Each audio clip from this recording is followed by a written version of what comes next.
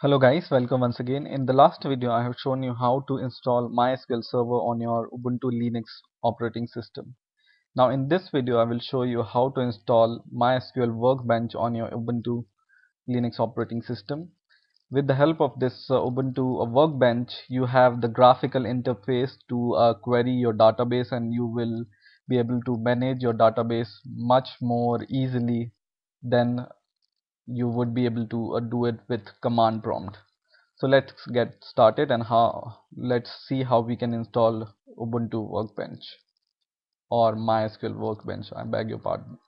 So open your terminal and just write this command on your terminal. Write sudo apt-get apt-get install mysql-workbench and click enter, and it will ask for your password of your operating system. So I will give my password and press enter, and it starts installing your MySQL Workbench. If you want to download it, then write Y and press enter,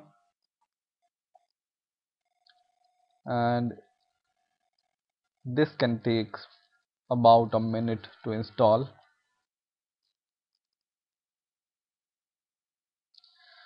So once you are done with your installation, you can just go to your user dashboard here and click it,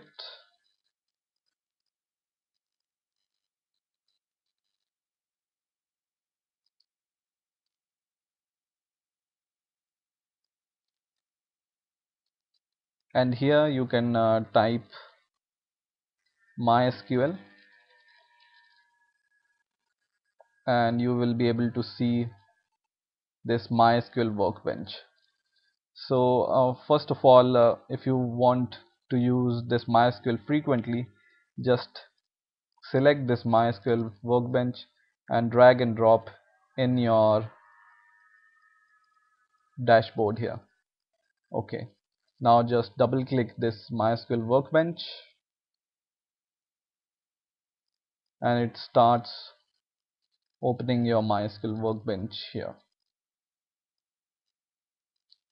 And once it starts, you can just start querying your database and managing your database.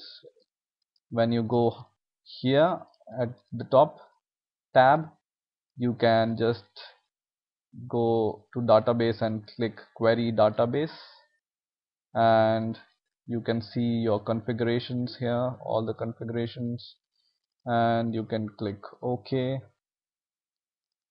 and it asks for your password. So whenever you have installed MySQL Server on your system, which I have shown you in the last video, you have also given your password. So MySQL Server asks for your password, so you have already set your password. So just give the same password here. So I gave my same password which I have given while I was installing MySQL Server, and I will click OK. And if you want to just save your password, just click this and click OK, and now your MySQL Workbench is ready to use.